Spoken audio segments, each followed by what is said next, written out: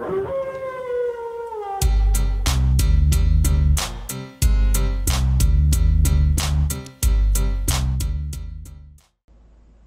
Star Wars Unlimited Dark Side fans, this is the 66th brother of the Loth-Wolf pack posting a deck tech for my Palpatine deck. I am calling it Heal and Steal. It's a mono green Palpatine deck.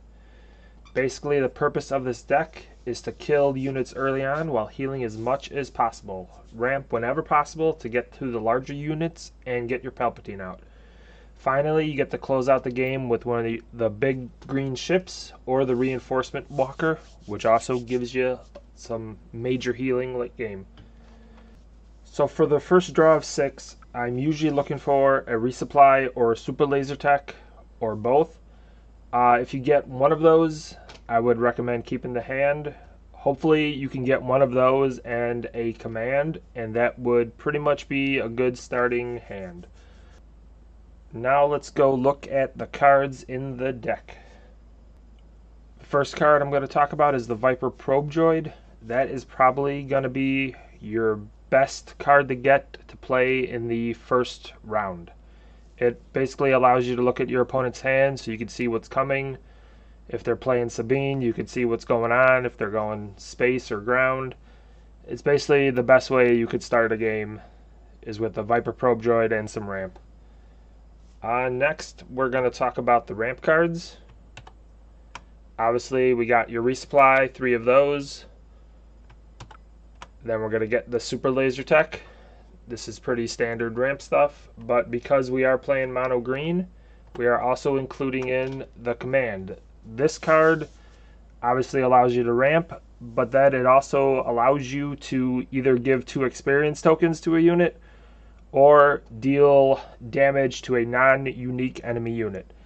This is also helpful in the Sabine matchup or even against Bubba, where you just take out a quick unit with your Viper Probe Droid or another unit you have out there.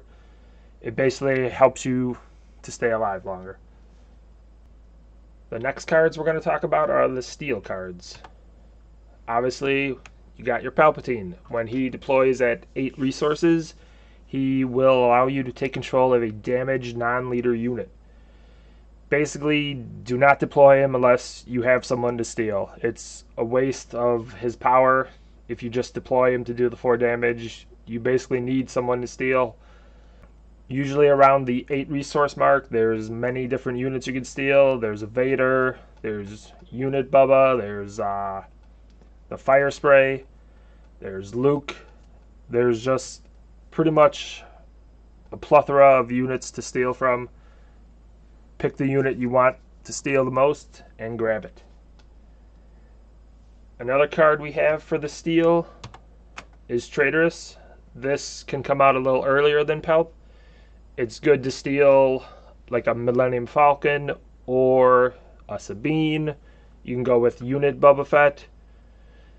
Basically any unit that's giving you trouble early on, just steal, take away, do damage with it. The next thing we're going to talk about are the heal cards. Colonel Yularen is a perfect fit for this deck. Colonel Yularen allows you to heal 1 damage from your base whenever you play a green unit, and that does include himself. He is great for this deck because the majority of the cards are going to be green. And basically not too many people like to kill him early on. He does allow you to heal 1 damage many times if an opponent does not kill him. Another one is the Star Viper. Basically, if you have the initiative, he allows you to gain Restore 2. This is pretty much huge because you're not using Palpatine's action too often, so you will have the initiative more times than not, so that Restore 2 will be active.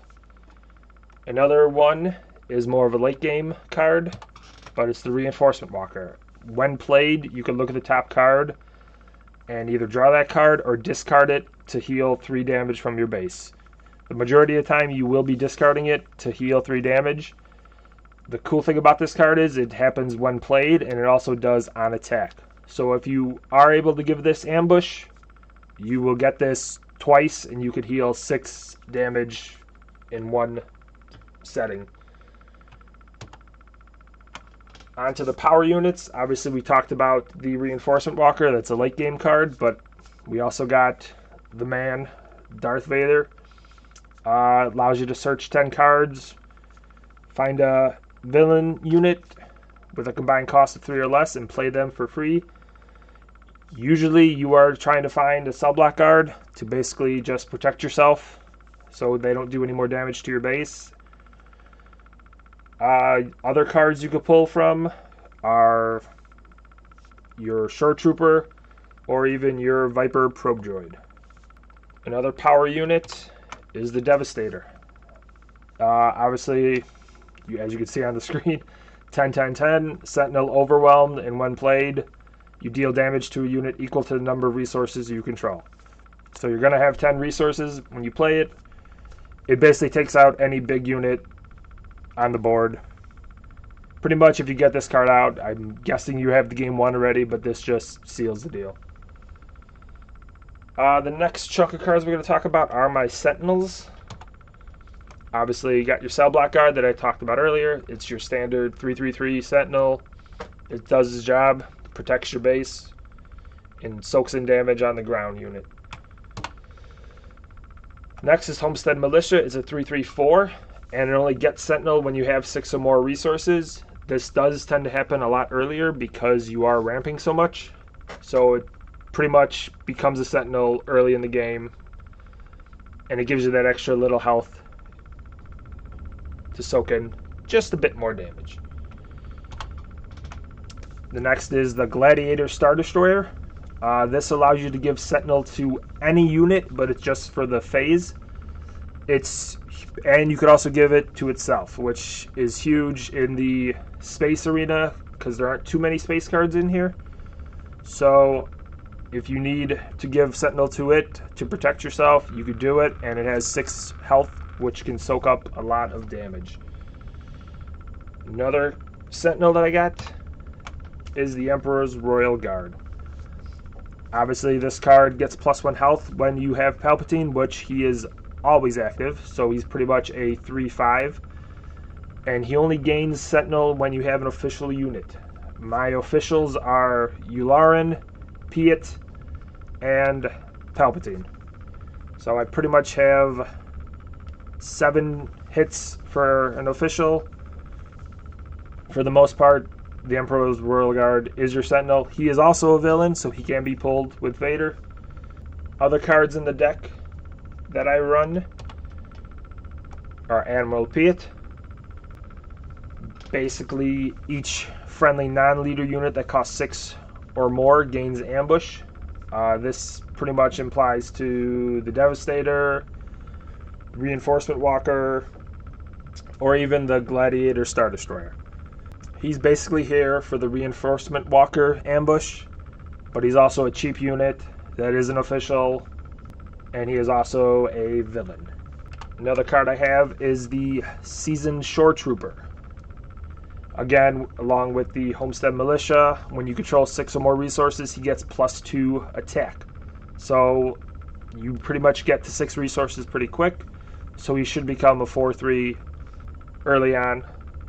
He is also a good target for my next card, the Overwhelming Barrage. +2/+2 for the phase, and then deal damage divided amongst their units. This card can pretty much be played on any unit to allow you to reach your endgame. You could play it on a Yularen, you could play it on a Consortium Star Viper, or even your Piet if you need the help. It does allow for a quick kill of their units, so you could reach your endgame, which undoubtedly will be stronger than their endgame. Now onto my sideboard. I got 2 of the Academy Training. This is basically a card that gives you +2/+2 to any unit on your board. I pretty much have it in here for the Sabine matchup. It allows you to kind of boost one of your units to keep it in line with a wing leader play by Sabine. I like that you could also use it in space. The next card is General Veers. I do have many Imperial units in this deck. So if you feel that Veers would help out, swap them out. This might be one of the first cards I would take away from the sideboard, but for now, I'll leave them in with 2. Next card is Escort Skiff. As you've seen, we have many green units. So while you control a green unit, this unit gains ambush, so it basically becomes a 4/4/4 ambush, which again can kill units early and take you to your endgame. 2 of this one. The next one, Rook.